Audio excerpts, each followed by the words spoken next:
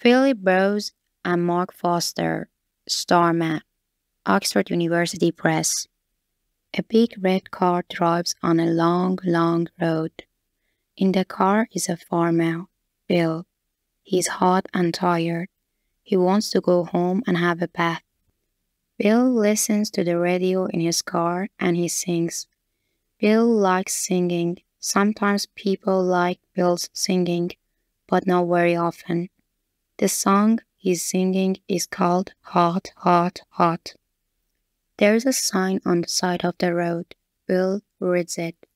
Gundawindi, 72 kilometers. John Bandy, 136 kilometers. Bill must drive for a long time. His home is about 100 kilometers away. He rubs his eyes. The sun is very hot and the road is long. Bill does not want to go to sleep, so he sings some more. A kangaroo hears him and jumps away. Bill laughs, then rubs his eyes again. Just then, Bill sees something. Suddenly, he's not tired and he's not laughing. The hair on his head stands up. There's something on the road. He stops the car and gets out. The thing is a long way in front of Bill. He cannot see what it is, but he does not like it. Bill gets back in his car and drives slowly. The thing is moving. It is alive. What the? Bill says quietly. It's a man. What's a man doing here? He thinks there must be something wrong. Bill stops his car 10 meters from the man and looks out. Hello, says Bill. Are you okay? Are you looking for something? The man does not move or speak. He's looking at the sky and smiling unhappily. Bill looks up too. He can see nothing. There is a gun in Bill's car. He looks at it. I must be careful, he thinks. Bill drives 5 more meters. He can see that the man is about 40 years old. He's wearing a good suit, but it is old. Hey, are you okay? Bill asks again. Can I help you? The man moves his head slowly to look at Bill. He says nothing, then begins to walk. Bill watches him for a minute. He thinks, I must do something. Where are you going? Shouts Bill. There's nothing on that road. Do you have any water? The sun's very hot. Can you hear me? Bill does not know what to do. He cannot leave the man here. What is wrong with him? He thinks. Is he ill?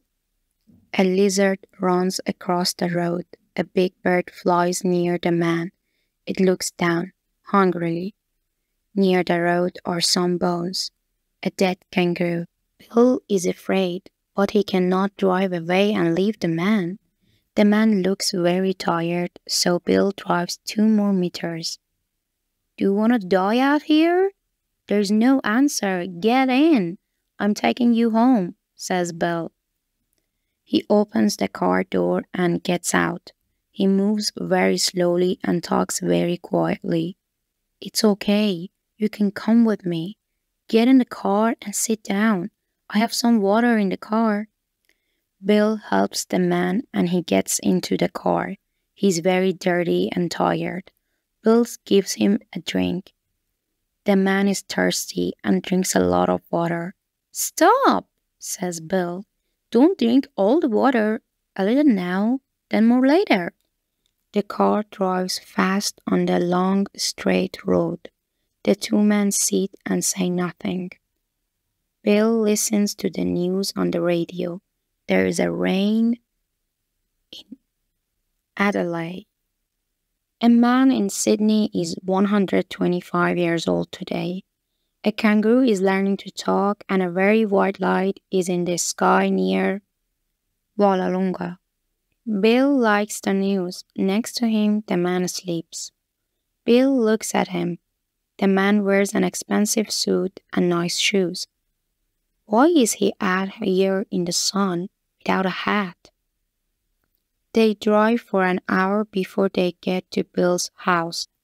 Bill leaves the man asleep in the car. He goes into the house and tells his wife, Emily, about the man. Emily always knows what to do. "We must find out who he is, then phone his home," she says. "Let's look in his pocket. Perhaps there is something with his name on it." Bill and Emily go to the car. They find a wallet in the man's pocket. There's a name, John Phillips, and a telephone number. There's also some money. "This money is 25 years old," says Bill to Emily. "Why has he got old money?" "John Phillips," says Emily to the man. "You're very interesting." John suddenly opens his eyes and looks at her, smiling. "Can you walk?" Emily asks John. He gets up slowly. "You're ill. Let's put you into a bed." Carefully, they help John out of the car. Bill's dog sees John and is afraid. He runs away and sits under a tree. Bill and Emily help John upstairs and onto a bed. 10 minutes later, he's sleeping again. In the kitchen, Emily says, "I don't understand this. It's not right. He's different. I don't know. I don't want him here in our house." "I'm afraid of him," says Bill. "I know, I'm afraid too. Let's call the flying doctor," says Emily. "Then we must talk to his family." Bill picks up the telephone and calls the doctor. He tells the doctor about John Phillips. "I think he's ill. He's very tired and doesn't talk. He doesn't know who he is. Can you come quickly?" The doctor lives about 200 kilometers away. He must fly a plane to visit Bill. "I'm coming now," he says. "Look out for me in a half an hour." Bill puts the phone down. "Okay, let me talk to his wife," says Emily. She takes the phone and calls the number. Somebody answers, and Emily talks for a long time. Bill hears her say, "But he is here." "No, it is John Phillips. We have his wallet. His name is in it. Hello? Hello? Are you there?" "Oh, what? When? I don't understand." "Okay, thank you. Goodbye." When she stops talking, her face is white. She looks at Bill and says, "This is all wrong. John Phillips is missing." His wife says, "For how long?" says Bill. 30 years, says Emily. His wife has a new husband now and they have 3 children. The flying doctor is late. After an hour, he arrives in his plane. "I'm sorry," he says.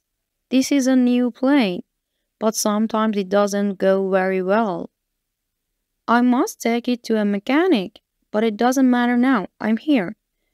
Bill tells him everything. The doctor asks a lot of questions, then goes to see the man. John Phillips is looking at the plane through the window.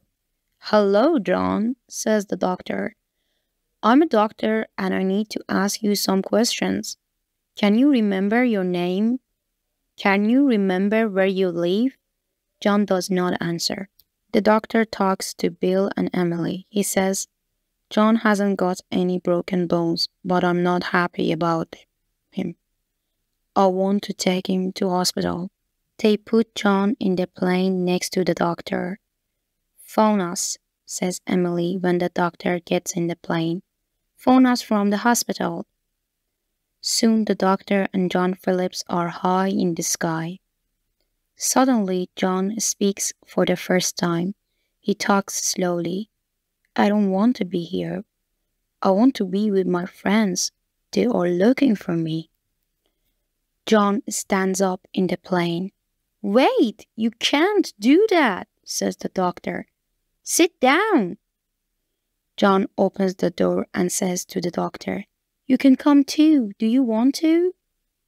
"What?" shouts the doctor. John looks into the doctor's eyes. The doctor cannot move. He cannot look away. It is cold in the plane, but the doctor is hot. John's eyes are looking straight through him. Come with me. It's a good place. It's better than here. How can I? Says the doctor quietly. Then John jumps. The doctor looks out of the window. John is falling down, down, down. But the doctor can see a smile on his face. He isn't going to die, thinks the doctor. He knows that. There are some small trees below the plane. Cars drive on a long road. Kangaroos jump all around. John is very small now, and he is falling fast. John is 20 meters above the trees. A kangaroo looks up, but John is not falling anymore. A beam of light stops him and takes him away. Up, up, up. The doctor closes his eyes. The light is very, very white. When he opens his eyes, the light is not there. John is not there. The doctor sees something in the sky. Then there is nothing. He's very unhappy, more unhappy than ever. I want to go too, he says. Roy Cole is a mechanic. He works in an airport. Today he is happy. The sun is nice and warm. Tomorrow is Saturday, and this weekend Roy is buying a new car. He is excited. He is eating a sandwich when he hears the plane. He looks up and sees it in the sky. The plane is coming to the airport. It gets very near. In the plane, Roy can see a man. Who is this? Thinks Roy.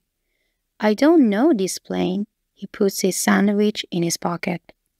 The plane stops at the airport, and a man gets out. Roy begins to walk across to him. The man stands still and looks at the sky. There's a smile on his face. His suit is dirty and he looks tired. Oh dear, thinks Roy. What's the matter with him? Roy likes to talk to people. He smiles, then he talks to the man. Perhaps I can help him, he thinks. Hi, I'm Roy. Who are you?